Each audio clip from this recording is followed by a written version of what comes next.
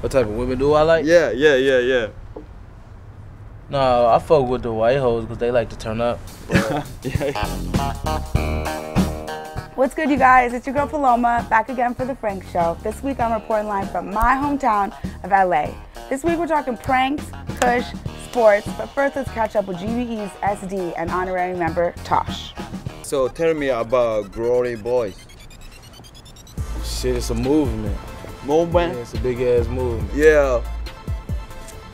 Why people love GBE? To me, it seemed like we brought a whole new meaning to life, showed them a whole different side of life. So, how do you like LA? LA, yeah, this shit lovely. I ain't hit the beach yet, but I've been there well. And them bitches crazy. Could you give message for bad bitches, bad boys, all the young people? Shit, life what you make it. Life what you make. We're gonna smoke weed, listen hip hop music, making money. Turn up. Turn up. Squad. Shit. Out here in LA, Frank homies Eli Reed and Jenne Lombardo got very candid about some horny pranks. So in honor of April Fools, I thought that we would talk about some pranks. I personally tell my parents I'm pregnant every year. 13 years old, I'm pregnant. Wasn't funny. You ever heard of an upper decker? No, what's an upper decker? You go into somebody's house and use the bathroom, you take a shit, and the top will stay up there for like a month. Where do you put it? Like that kind of container that just opens on top of the... You stick it there? No, you take a shit in that. It's called upper deckers. Then you close it. Then, when the water that comes in, it's always brown. And people just go, what the fuck? You've never done that?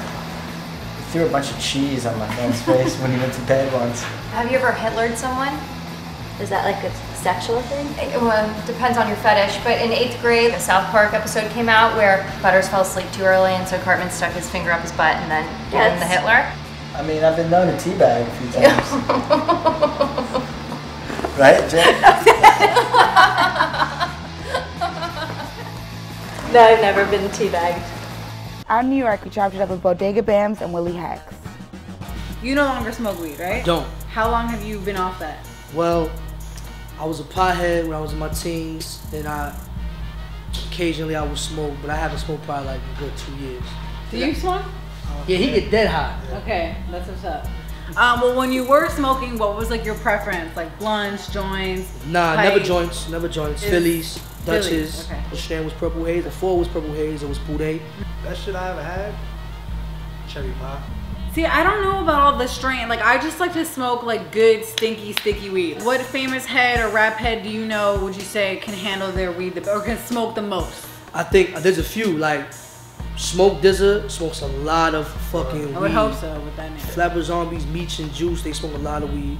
Action smokes a lot of weed. You know what I'm saying? So I would love to see a motherfucker smoke a thong between those 4 motherfuckers, man. Someone would probably die. That wax shit, man, that bong rips, that shit is just crazy. I just smoke cigarettes. Growing up, wherever I got arrested and shit, that's how I had to get on probation. So that was another reason why I couldn't smoke weed. So I picked up the cigarette shit. I see. And they just stuck around. Do you drink?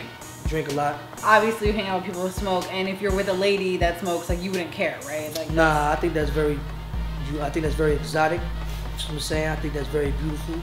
I just don't like, I don't know if she get high, she really into me, or she just high. When I was on tour, like, the weed, that's all they wanted to do was smoke weed. They don't want no dick. Yeah. They don't want no sex, man. They just want to get high, man. Back in New York, let's watch our girl Tam Tam get very real about some of her dislikes.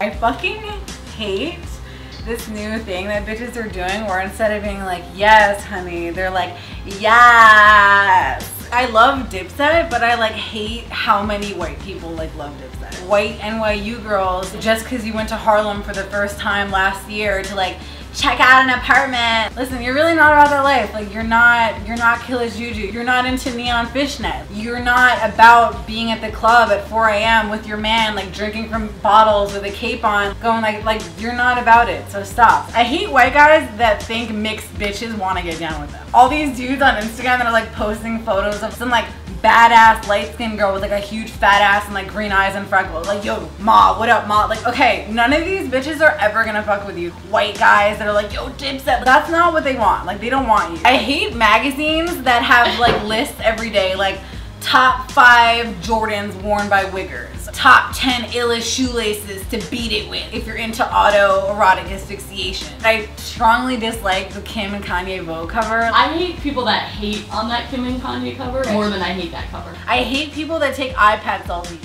How dumb do you look? I hate bitches that come for me when I don't send for them.